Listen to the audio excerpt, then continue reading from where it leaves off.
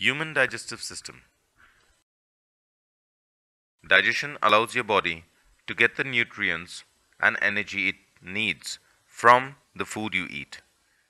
The digestive system consists of the following: the mouth, in which are the teeth, tongue, and salivary glands;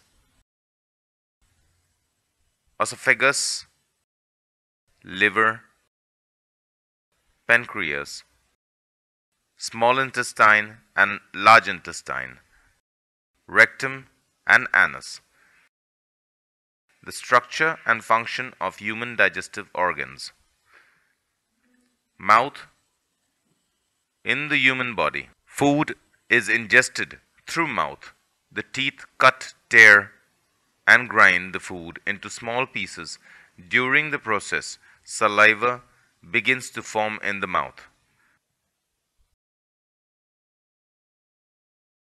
The saliva is secreted by 3 pairs of salivary glands: the parotid gland, the submaxillary gland, and the sublingual gland. The saliva contains an enzyme which helps to break down starch of the food into sugar that are easier to digest. During chewing, the tongue, which is a muscular organ, helps to eat food. The food is pushed back into the throat and is forced through the opening to the esophagus. The tongue has taste buds that can detect different kinds of taste: sweet, salty, sour, and bitter. The tongue helps in the act of chewing and swallowing. It also helps us to speak. The oesophagus, or food pipe. The oesophagus is about 10 inches in length and situated behind the windpipe, which is protected against the entrance of food by a covering or lid called epiglottis, which closes when the food is being swallowed. Our food does not drop into our stomach suddenly. It is carried down by a series of movements caused by the action of muscles in the walls called peristalsis. The stomach. The oesophagus leads into the stomach, which is J-shaped and situated in the upper part of the abdomen, just below the diaphragm, a little towards the left. The interior of the stomach is lined with glands called peptic gonads, which secrete a liquid called the gastric juice.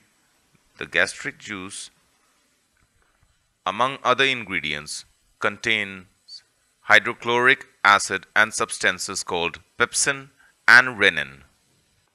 Digestion is carried out in the stomach by means of these substances. The hydrochloric acid kills the bacteria that enters along the food. When the food is digested in the stomach, it is converted into a substance called chyme, which has a sour smell and taste. Small quantities of water, salt, and glucose are absorbed in the stomach. The pancreas. The pancreas is situated on the right side of the stomach. It is 6 to 7 inches long and it secretes a juice which is colorless and clear, known as the pancreatic juice. This juice helps in the digestion of protein. The liver. The liver is the biggest gland of the body. It is reddish in color and about 4 pounds or 1 kilogram in weight. It is situated on the right side of the body behind the lower ribs and below the diaphragm. There is a side bag attached to the liver, which is known as the gallbladder. The bile is stored in the gallbladder. Bile emulsifies fat, prevents food from decomposing and forming gas, and helps the digested food to pass easily along the alimentary canal. The large intestines. The large intestine is only 5 to 6 feet in length. The large intestine begins in the right of the abdomen. There are no villi in the large intestine, but its walls have the capacity to absorb water from the waste, and the waste is moved forward by the muscular movement into the rectum. The small intestines. The small intestine is about 18 feet. The first portion of the small intestine is called the duodenum, which is only about 10 inches long. The duodenum is C-shaped, and below it, the pancreas is situated. Both the bile duct and the pancreatic duct open into the duodenum. The duodenum has numerous small glands in its walls, which secrete fluid resembling saliva. This fluid helps to digest the starchy food, which escapes from the action of the saliva in the mouth and the stomach. Intestines receives secretion from the liver and the pancreas. Rectum and anus. Rectum at the end of the large intestine.